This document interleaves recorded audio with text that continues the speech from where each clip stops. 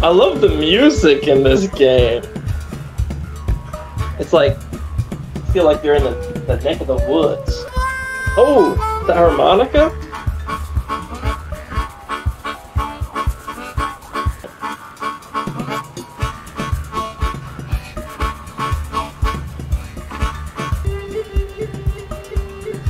Alright, so this is Root, a game of woodland might and right. So each faction is a different woodland creature, and we are going to go through the series of tutorials just to give you a good sense of what the game is like. Fun fact, or I should say nifty fact, because it's about me. I do play the harmonica. I have one. Somewhere. I don't remember where it's at right now, but I have one. I think it's in a drawer in my room. But I do play the harmonica. Mostly Christmas music, but... Alright, the rise of the Marquis. Learn the basics of playing Root. The reason I'm doing this is because this game is a little bit of a complicated game. Just a little bit. And we are going to play it on the board. Like, I have the actual board game of this game. We're going to be playing it soon. Alright, let's get playing. This is a great game. It's a little complicated, but it's fun. Alright. Welcome to Root, a game of warfare and adventure, where 4 unique factions struggle for control over the vast woodlands. In this scenario, you will play as the ambitious Marquise de Cat. Long before they became the military and industrial powerhouse they are today, the Marquis came into the forest with a small band of warriors and a few modest buildings. I hear the flapping of wings in the distance. Move quickly to establish your hold on the forest before your feathery foes, the Eerie, arrive. I think it's the Eyrie, actually. I think that's how it's pronounced. Alright. So, I'll show you the board real quick. This is the woodland. We're starting in this corner. Right, actually, wait, are we? Yeah, we're starting in that corner. And we're going to be doing different activities. Down here in this right corner is the activities we can do. For this specific faction, we click on the bottom left here, and this is their information. So they have 2 abilities, Field Hospital and the Keep. The Field Hospital just lets you take warriors that die and put them back on the board. And the Keep is a special token that means you can only put pieces in that area, basically. It'll start to make sense a little more once we get... The whole point of this faction is they like to build. So these are like different things they can build. Workshops, sawmills, recruiters. And they are going to want to build as much of those. Because each time they build one, they get what these numbers are victory points. And victory points is how you win the game. So right now they want me to rule 5 clearings. Right now we only rule 2. Right here and right here. So we're gonna move our warriors here. That's one of the actions we can do. We can move. Each clearing has a suit representing the community of creatures living there. Mouse, fox, and rabbit. So the clearing I'm in is a fox clearing. And the different clearings, you know, different like cards you have required you to be in different clearings. So that's where those kind of come in, if that makes any sense. Alright. Because you have more pieces in that clearing than an enemy, you rule it. So in this game, it's not like Risk, where you're trying to control territories. It's more so you're trying to do what your faction likes to do to win. Like for the cats, they like to build stuff. They can only build stuff if they rule clearings. So they kind of do want to rule as many clearings. And you rule a clearing if you have the most pieces in it. And these circles are clearings. And these little squares in the circles are where you can build stuff. So this is just saying that whenever I use the march action to move warriors, I can do 2 moves. So I moved one from here to there, and now I'm going to move one from here to here. I love this game. I still have to get the expansions for it. I only have the base game.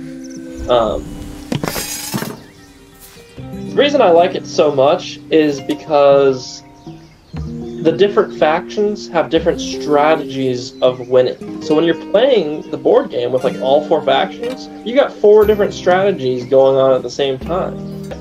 So this is basically saying that these things that look like a sawmill, well, they are sawmills.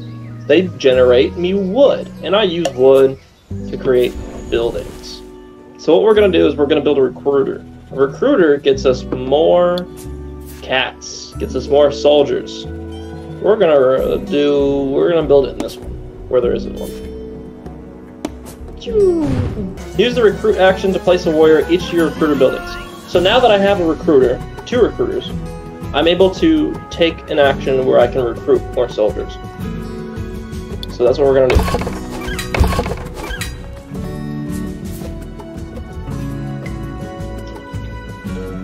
Alright, and now we gotta spread out our warriors. So I'm just playing through the tutorial of the virtual game, just to kind of give a better understanding of what the real game, the board game, is like. And hopefully when we do finally play it, we'll be able to explain it pretty good. Oh! We finally have some competition in the forest. These are the Airy. I think that's how you pronounce it. They are the bird faction. They have seized a nearby clearing, and they aren't friendly to outsiders. Oh my. Alright, so after 3 actions, the cats can only take 3 actions, we have finished our turn. Alright, so the goals we have in the left-hand corner, all of the tutorials have different goals. So our goals right now is to march our warriors into the clearing occupied by the Airy to challenge them, and to defeat all Airy warriors. So right now, I have one guy over here. So what we're going to do, we're going to march. We're actually going to march this guy over here to where he's at. Since we get 2 move actions, we can now move both of these guys. Oh, it didn't let me move both of them. Oh well. Usually you can move both of those guys at the same time. That's kind of what I was trying to do. Alright, so now we can fight. We're going to fight them. They're in a tussle. They're fighting. Ooh. In battle, 2 dice are rolled, with sides 0 to 3, to determine hits. The attacker has the advantage. They take the higher roll, leaving the defender with the lower one. For instance, actually I have plenty. Each player can deal no more hits than the number of warriors they have in the clearing of battle. So this is where it's similar to Risk. I don't know if you guys have played Risk, but you roll dice to see how many hits, but if you roll a higher number than you have soldiers in Risk, you can only deal the amount of hits that you have, you know, as the amount of soldiers you have. So, let's see what I roll. Okay, so we get the higher number, 2. Since we only have 1 warrior, it's 1 hit, which is good, because they only have 1 warrior and we kill them. Ta-da! Bow! And they're knocked out. We got them. We got them, boys.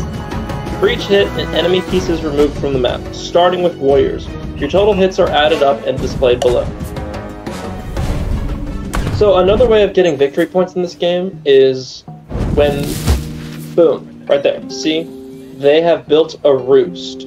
If you destroy buildings and tokens, you can get more victory points. That's the only time you get victory points by attacking. You don't get victory points when attacking soldiers. The Airy have built a roost. They can recruit more of their warriors. You must attack and destroy it before their flock becomes too strong. Alright, so that's what we're going to do. I've used 2 actions so far. So what we're going to do is I'm going to use 1 more action and we're going to recruit. And that's the end of my turn. And now it's their turn. They have summoned a bird warrior and he's going to come fight me, I think. Yep. So now he has the advantage because he's the attacker. Let's see what they roll. Oh gosh. So he rolled a 2, but he only got 1 hit because he has 1 warrior, so he killed my guy. That's not good. We don't like that. We don't like that at all.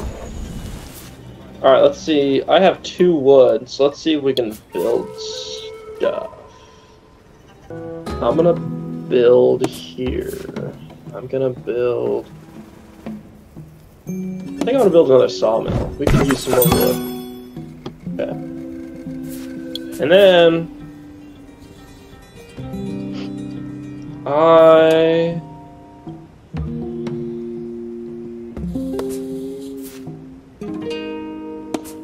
move him here.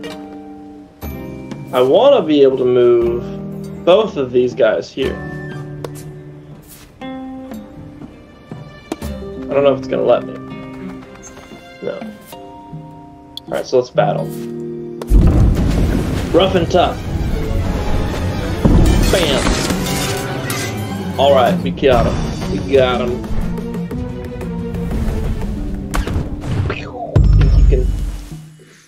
Think he can kill me? Alright, he's got another warrior. Yep, he's probably going to do the same thing. Let's see, we need to go destroy his roost. I think that's the goal right now. Oh gosh, he got me. Oh wait, we got each other. We're both dead. Look at that. Okay. So that's actually good, because his roost is left defenseless. So what we can do is we can recruit right there, right here. And we can move him right here. And we're gonna fight his roost. We're gonna attack his roost since it's defenseless. Move this guy because I get 2 moves. I'm gonna move this guy here. Kind of protect these 2. All right, now we're gonna fight. Bam! Defenseless. That means no matter what I roll, it's gonna get destroyed.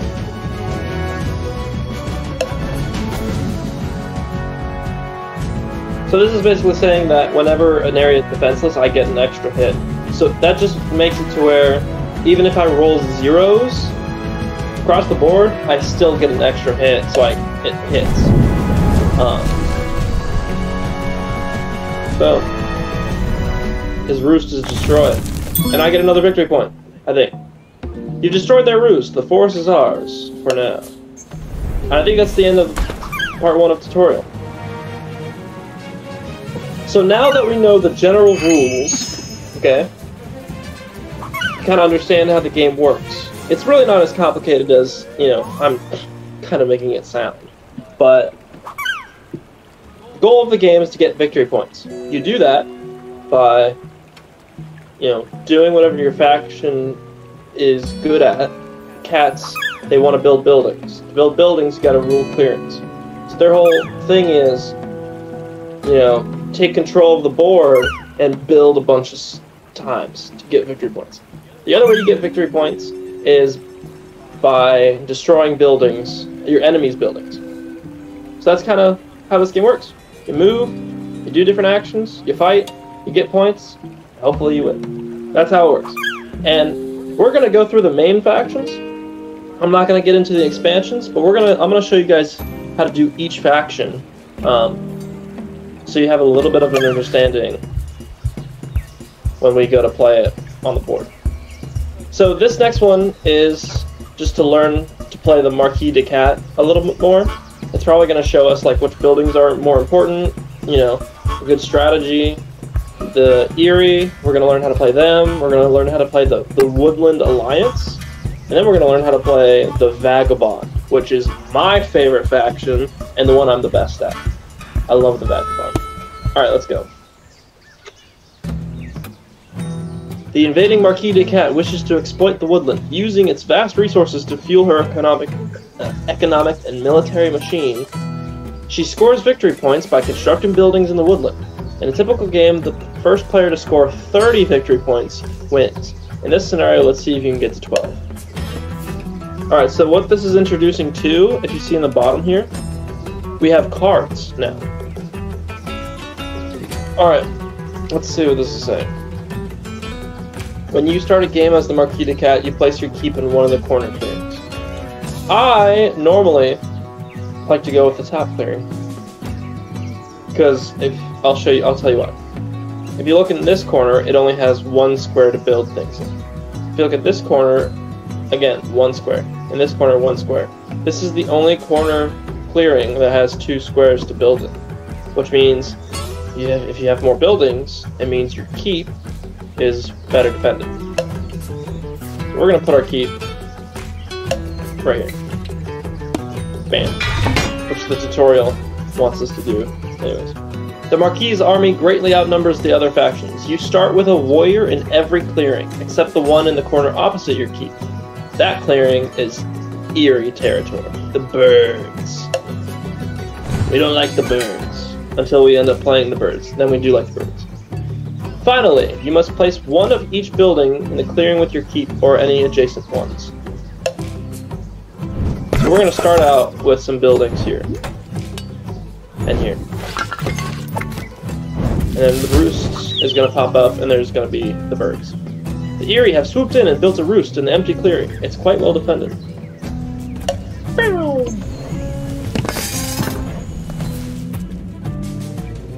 At the start of daylight, you have an opportunity to craft cards from your hand using workshops.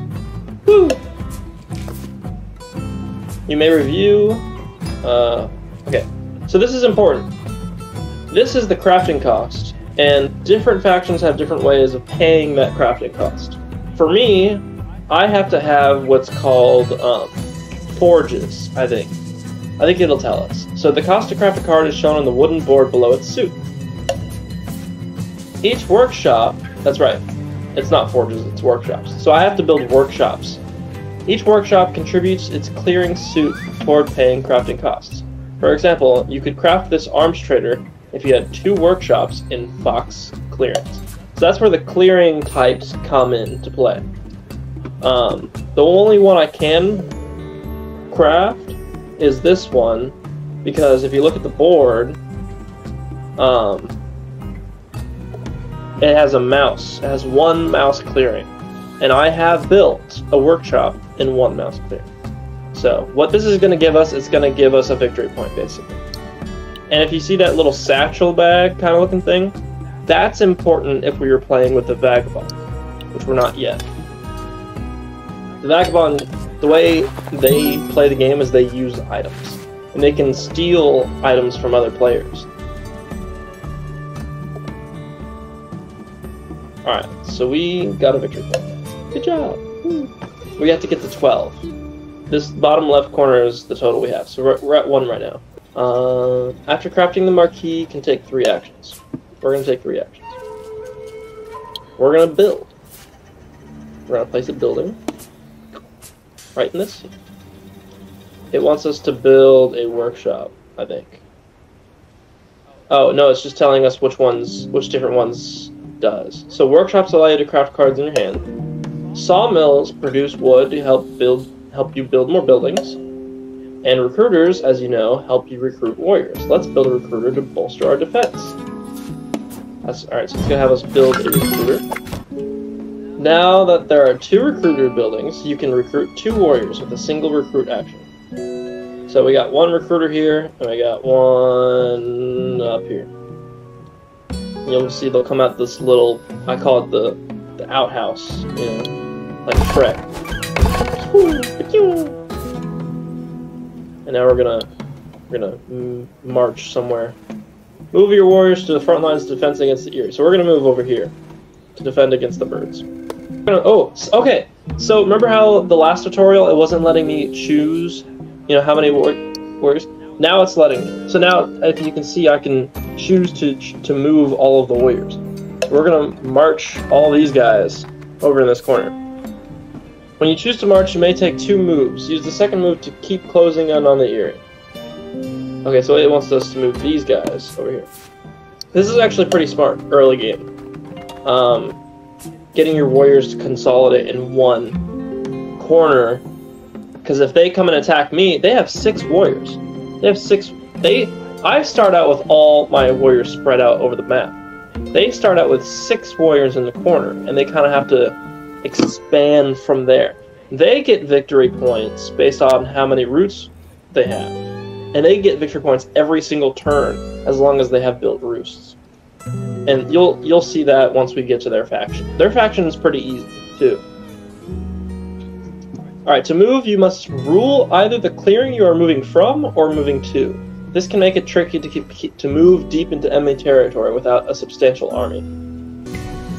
Alright, so now it's gonna show us the turn order. So each faction has a turn order, and there's 3 parts. There's the bird song, the daylight, and the evening.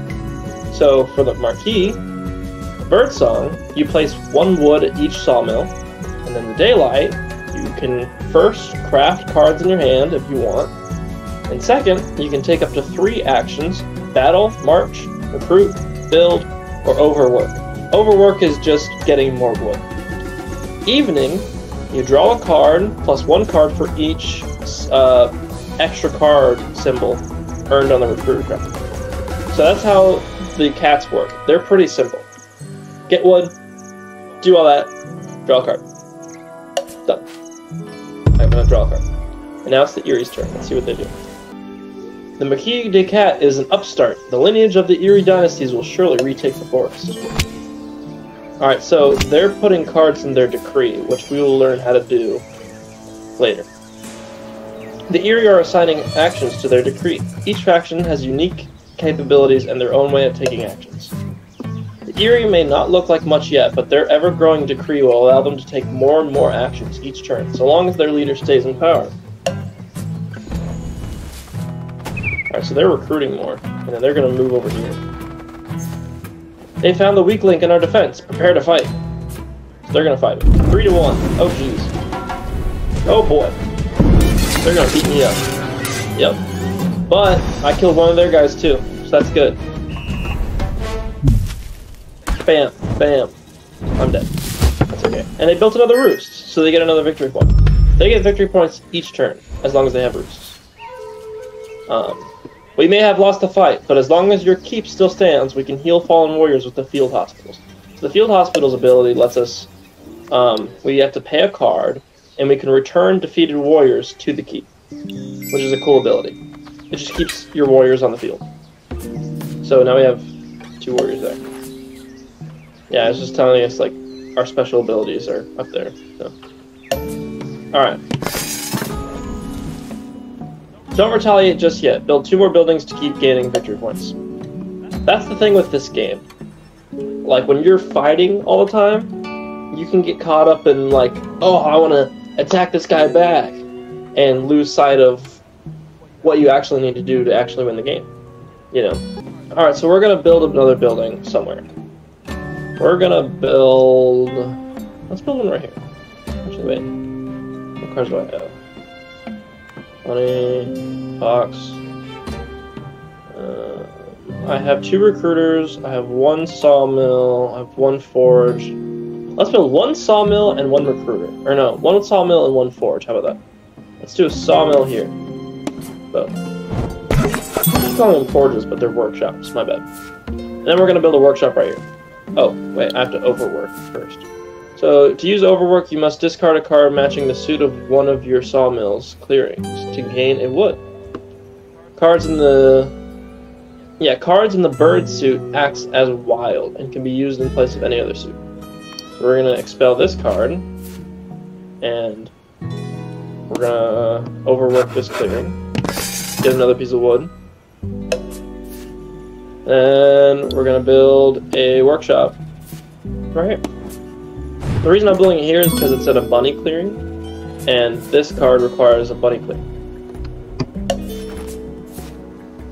As you build more of a particular building type, its cost increases along with the victory points it earns you. So that's what this chart here is. So it's showing me, you know, it's going to cost me 2 wood to build the next one. But every time I build another one, it gets me more and more points, which is important. Oh, the tutorial is gonna have me discard the card that I was gonna use next turn. Alright, that's fine.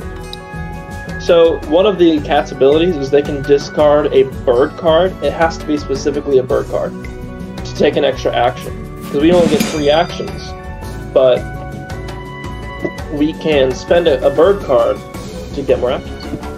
So that's what we're gonna do. And it wants us to recruit, so we're gonna get more guys. That's good. Alright. Erie's turn. What are they gonna do?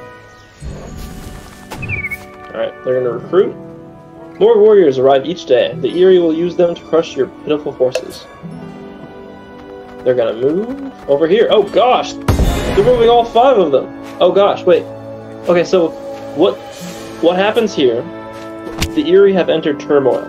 What that means, the Erie have a decree, and they have to follow that decree every single turn. If there's any time where the Erie can't follow their decree for whatever reason, they go into turmoil, which means they discard all of their decree, they lose victory points, and they have to start over. They don't lose any of their roosts, though, but they do lose a lot. And they have to pick a new leader.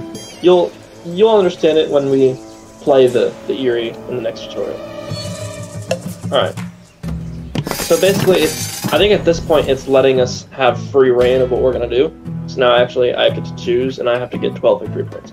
So the way we're going to do that is by destroying roosts and building buildings. So what I'm going to do here is I'm not going to move these guys. I'm going to move all of these boys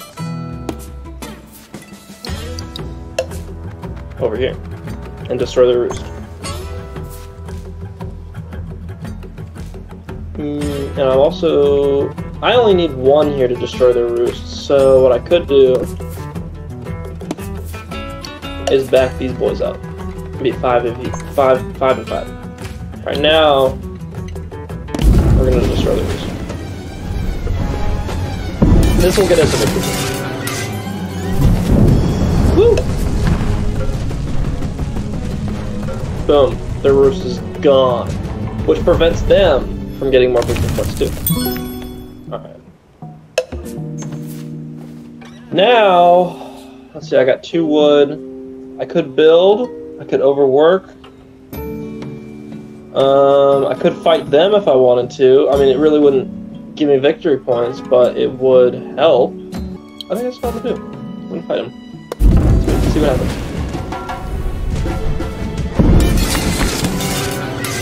Alright, I got 2 of their guys at least. That helps. That's good. Bam.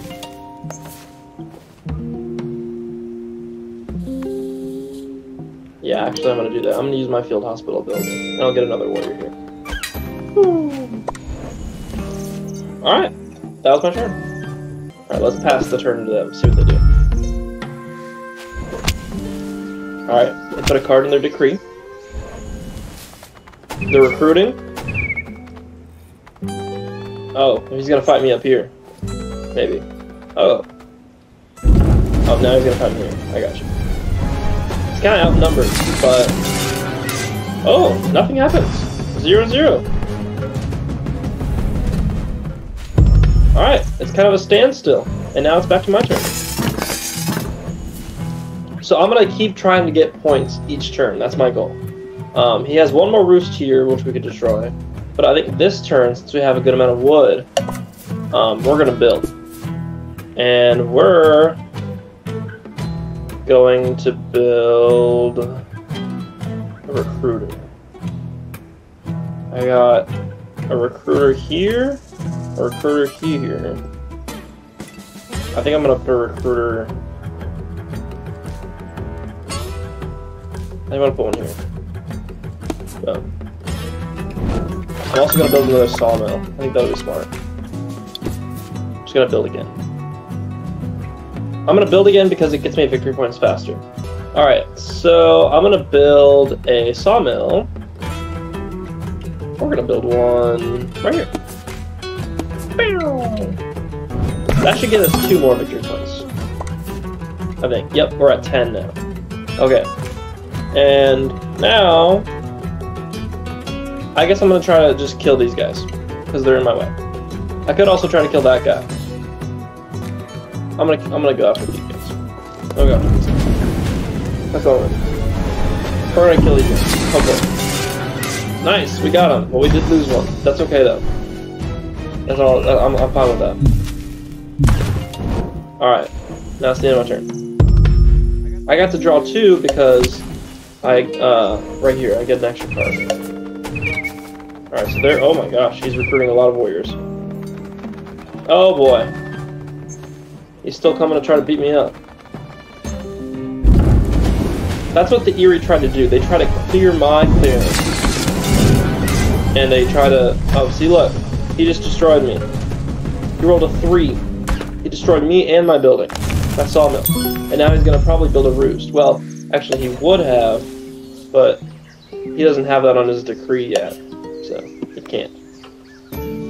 How many warriors did I lose? 1? I'll discard that one. I'll get another warrior over there. Alright. So, I can craft this card because I have a workshop in a mouse clear. And this costs 1 mouse clear. So, and that, hey! See that? See what it gives us? It gives us 2 victory points. If I craft it, I win the game. Or I don't win the game, I win this tutorial. So you know what? That's what we're gonna do. So we're gonna craft this card. It's gonna give us 2 victory points. Boom! And we get the 12. Ta-da! Alright, so now hopefully you understand how the cats work. They like to build buildings, and they like to destroy everybody else's stuff. That's how they get points. I love how the birds are just kind of passed out in the corner. Thank you guys for watching this video. This is only part 1 of 4 of our root tutorial series, and this Monday we will be playing the board game on our live stream for the first time. So definitely check out the other parts. Part 2 will be the Eerie faction.